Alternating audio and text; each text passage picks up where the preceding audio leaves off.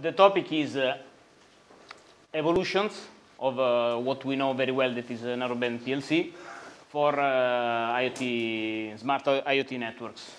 So I thought to start from this. So a question that some of us might ask ourselves, since many of us work in this business for a long time, if this technology is getting old somehow, kind of okay, useful tool that we have that might be replaced by something else. My personal answer, that is, I think the general feeling is no, not at all. We still need to keep playing, keep finding new use cases, and keep tapping into the potential of the technology. And this is especially true, obviously, with the new evolution of the hybrid PLC plus RF. First direction, I would say, to have something more IoT based on narrowband PLC. The coexistence of multiple PLC channels. This is already a well-known concept in the so-called STMicroelectronics bands, because we have historically a split between AMR bands, STMicroelectronics A band, let's say industrial for the B band, home automation for the C band. To be further expanded in the so-called FCC band up to 500 kilohertz. This is already targeted by also STMicroelectronics.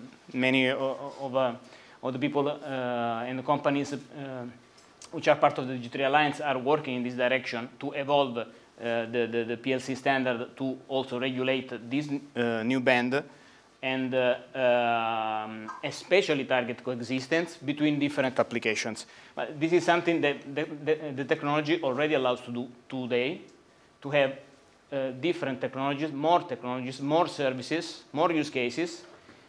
What is needed is to maybe define those use cases in a more structured way, because we know very well, and that's the reason why there is the G3PLC Alliance, that standardizing things is the way to spin the wheel and have new things coming. Beyond the PLC only, we have the well-known hybrid.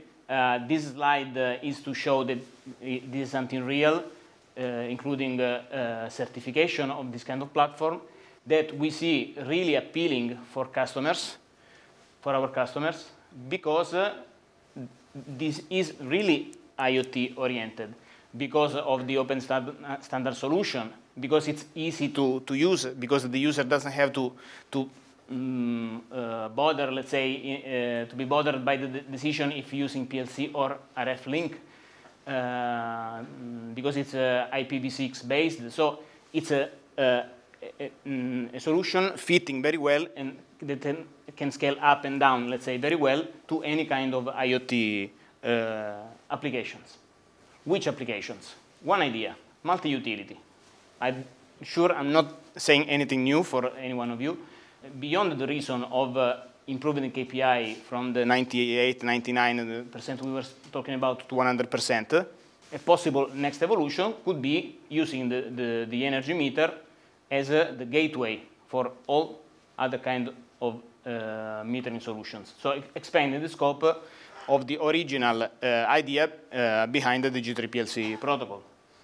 This would obviously require specific evolution of the protocol requirements to be compatible with battery operation.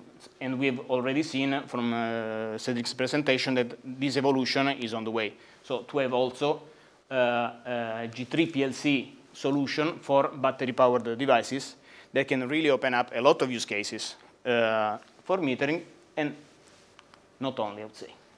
Non-metering applications, in my opinion, in my view, can be grouped into two major boxes, let's say.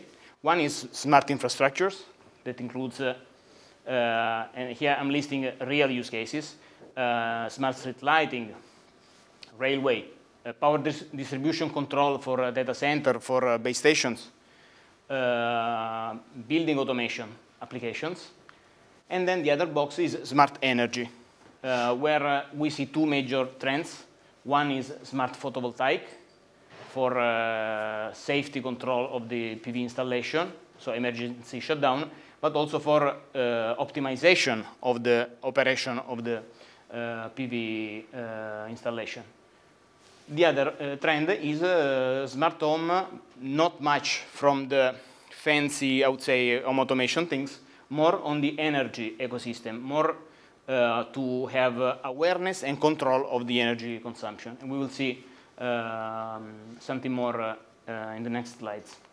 So talking about smart infrastructure, one typical example where hybrid would be really nicely fitting, would be moving from what we already experienced for smart street lighting, that is basic control, to integration also of sensors. So to make PLC kind of backbone of a control network, mixing up also RF-only sensors. Again, the appeal of battery-powered devices using the G3PLC stack.